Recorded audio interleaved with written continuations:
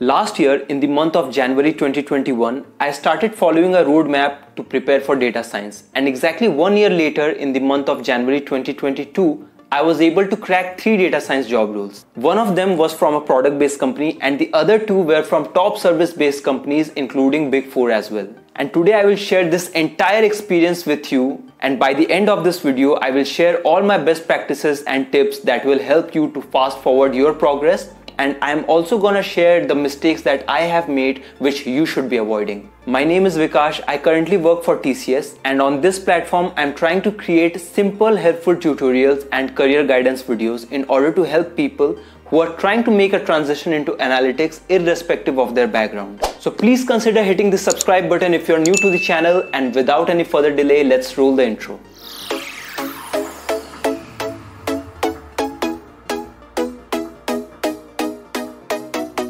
Please allow me a couple of minutes to quickly discuss about my background before I started my preparation. It will help you to understand that what kind of advantages or disadvantages I had before starting my journey, and this will also help you to set correct expectations for yourself. So clearly I do not have any background in BTech. I completed my degree in mathematics in the year of 2016, and I started working in the service desk of Wipro in the year of 2017. After one job change and several internal movements, I was finally working as a data analyst in the year of 2020 for the company BT Group PLC, which is one of the top IT companies based in UK. And since I was already holding some job experience, I had my basics clear around data, and I also had some basic understanding on mathematics and statistics. This is why I decided to take the next step in my career and to prepare for data science. What if you're someone who does not hold any prior job experience or does not have any prior understanding on mathematics or statistics? In that case, you may already find me irrelevant and most probably you are thinking of skipping this video. But since you have decided to give me few minutes out of your valuable time, I will also not let you go without creating some value for you. So if you are someone who does not have any prior job experience or does not have any prior understanding around data, mathematics or statistics, and still wondering if data science could be a correct career option for you, then I would suggest that you dedicate around 2 to 3 months in order to learn about mathematics, basics of data, data manipulation, and concepts of statistics and probability. After covering all these prerequisites, it will be very much easier for you to decide if data science is a correct option for you or not. I have created a beginner-friendly SQL tutorial where you will get to learn the basics of data, and I have also created a separate tutorial for mathematics for machine learning. I will provide the link in the description box. Do consider checking it out. And in case you try to get started directly with the data science preparation without covering these prerequisites, then your experience of learning data science will become relatively more difficult. This is why I highly suggest that please get your prerequisites clear first. And now with that being said, let's get started with my journey of data science preparation. So for the first 2 months of my preparation, I focused on learning a programming language and revising my knowledge in statistics. When it comes to learning a programming language for data science, you have 2 popular options. One is Python and second is R. Like most of the people, I decided to go with Python because this language is very easy to learn, and I started learning with all the free resources available on YouTube and different web articles. Initially, I focused mainly on learning the basic data types like list, tuples, set, dictionary, etc. But after some time, I realized that Python has so much to offer that the learning is almost endless. And this is where most of the new people gets confused, because Python is a language which is used for software development, game development and lot more.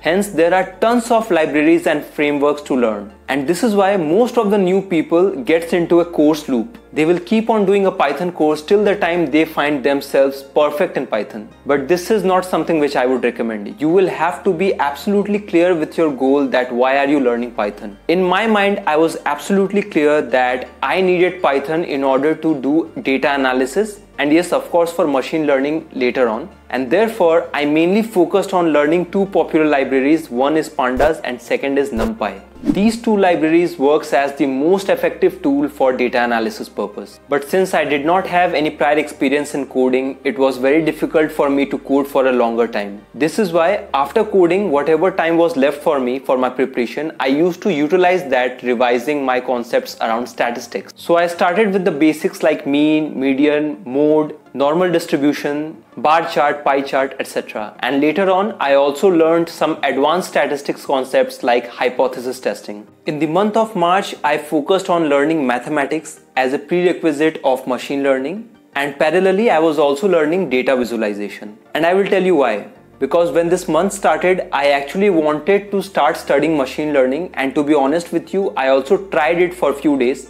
But it did not take me long to realize that without having my basics clear around mathematics, which is extremely required in order to study machine learning, I won't be able to gain a strong grip on the topics of machine learning like convergence, gradient descent, chain rule, etc. And this is why after trying machine learning for a few days, I stopped it and then I jumped into studying mathematics for it.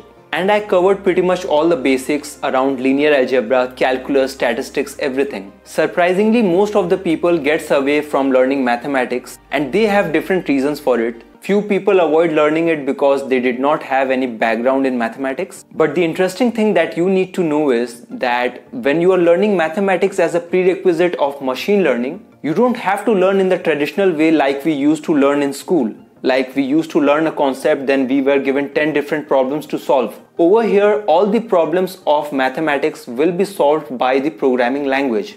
All you need to know is you should have a basic intuition behind that one line of code, that what kind of mathematical operation is actually being performed behind the programming. And as I said earlier, I have created a very simple mathematics tutorial playlist for machine learning. You will find the link in the description box. And while I was learning mathematics, I also used to take out some time to create data visualization dashboards in Tableau and Power BI.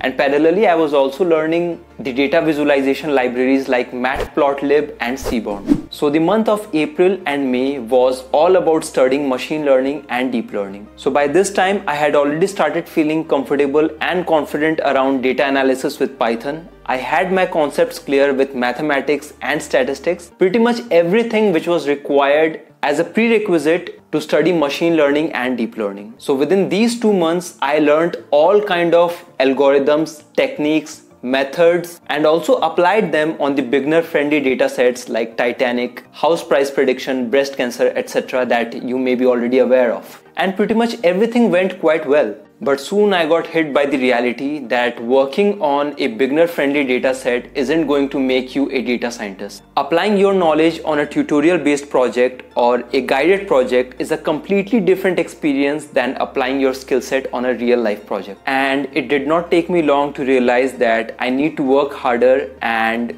I need to work on some advanced projects as well. So for this entire month of June, I started picking some advanced projects or data sets from Kaggle and then started working on it. Of course, in the initial days, it was a bit challenging for me, but with time, gradually I was doing better. So now I completed learning everything that was required to land a job with a big fat package. Well, that's what I used to think before I was hit by another reality. So in the month of July, I was aggressively applying for jobs everywhere. On LinkedIn, on Naukri, wherever possible, I was just updating my CV and applying for jobs. But soon I got to realize that neither my CV nor my experience was enough to get what I wanted. I was certainly not feeling good. I needed a real-life data science job experience in order to get my CV shortlisted. And I needed a job to get that experience. So eventually I was stuck in this loop of hell.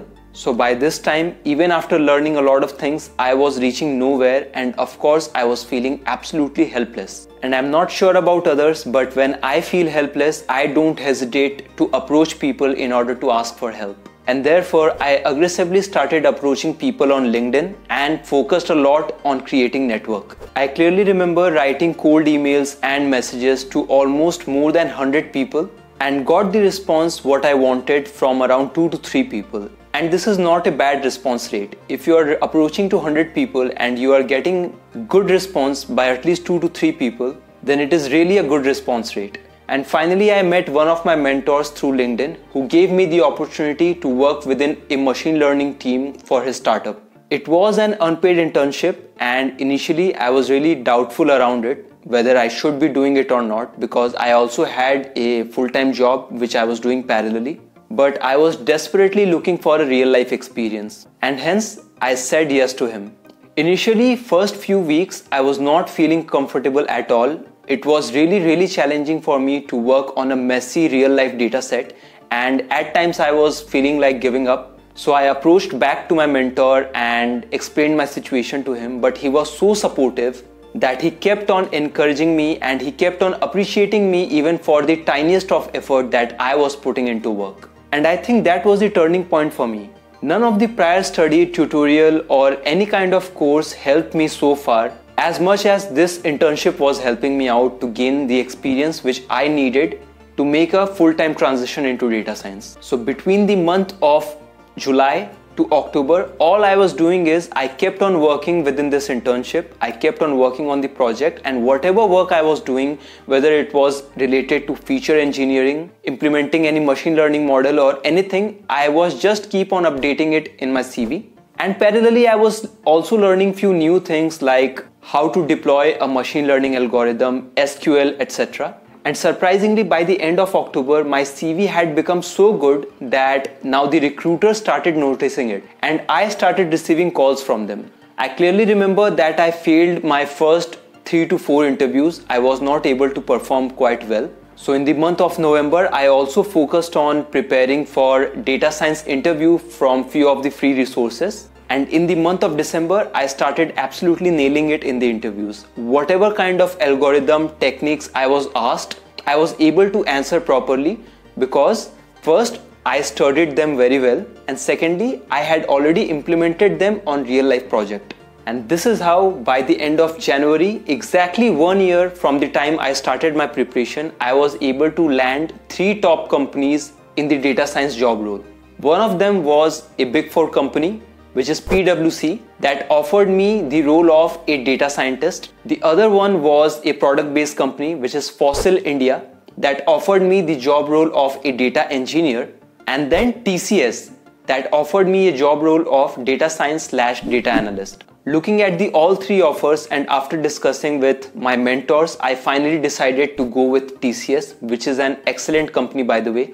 And here I am today trying to spread whatever knowledge I have gained so far with the people who are trying to make a transition into analytics, who are actually standing on the same position where I was like a couple of years back. So I hope this video was useful for you. And of course, you may have noticed so far that the roadmap or the learning structure that I was following isn't the best way of learning data science in today's date. Because today we have lot more better roadmaps that you will find on YouTube. But back in time when I started, there was lack of guidance. But still somehow I was able to make it. And I hope the best for you as well. Drop a like below if you found this video helpful. Feel free to connect with me on LinkedIn. Share your questions with me over there and I will try to help you as much as I can with whatever knowledge I have. Till the time, take care and I will see you in the next video.